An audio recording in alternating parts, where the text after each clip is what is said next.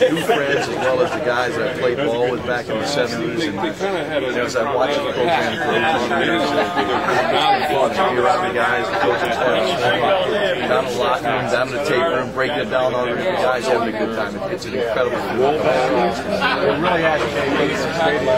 National championships, put a press on out Ohio State. You've seen quite a bit here in just a short time today. It's wonderful. It's absolutely, and it's not amazing to me because when I was here as a collegiate player, I saw the quality of football at the high school level, and the coaching staffs, Coach Haycock and of course Jim Trust have done a good job of keeping a lot of those talented guys at home.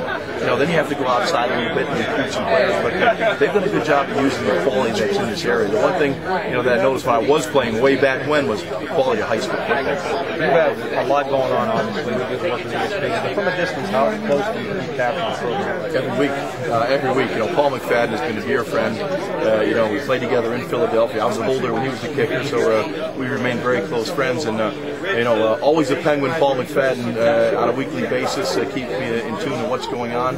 Obviously, first thing Sunday morning, wherever I may be, look at the paper and see how the Penguins did that evening or that afternoon. So I watch the program very closely. I'm very proud of the program. Do you love this, what you're doing? You mentioned looking at film. They kid you a lot on ESPN about taking the ball and that kind of thing. The tape jockey, all that stuff. Did you love it? Absolutely. It's my niche. It was an edge I had as a player. I may have not always been the fastest, quickest, most gifted, but I figured there was some way I could outsmart you, it would give me an edge. And I was always a tape study guy, try to look for the weakness in the defense, understand my own offensive scheme. And I've taken that close career to ESPN and NFL Films, and I break down tape. I maintain an office at NFL Films. Every Tuesday I come back for a Monday night game. There's every game played over the weekend. And I'm not talking about TV stuff here. I'm talking about the checkerboard, sideline, end zone, where you see all 22 players on every single snap. I love that. This morning I'm over at, with the coaches at Youngstown State this morning. Man, I go in the coaches room, they're watching tape. I plop right down the seat. That's what I love to do. It may be boring for some people. It's exciting for me. Do you have any that really stands out in your mind about the players? Yeah, beating Akron. Yeah, there's no doubt. The Akron-Youngstown rivalry was something very special. And this is the Dyke Beatty era right now, where that was a game that we focused on every single year. And he told us, if we beat Akron, we hit these gold footballs.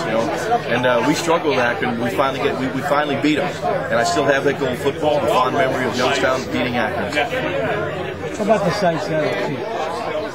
Yeah, come on, side saddle tee. People, what are you talking about? In fact, I was showing the coaches this morning when I was down at Stambaugh Stadium. We were talking about, when I was here at Youngstown, the side saddle tee, and I'm actually getting down for the guys. I'm down there going, what? Is that how you got the football? I said, that's how I got the football. I said, why? Let me tell you this. We had motion on every single play. We could direct snap to the fullback. I remember talking to Jim Youngblood, who was drafted by the Rams in '73, a pick after me. And he goes, Jaws, we played you guys. And he says, I had no idea where the football was. I mean, it was a unique offensive scheme. Now, it didn't fit everyone, but it fit what we were doing. And we had great success with it.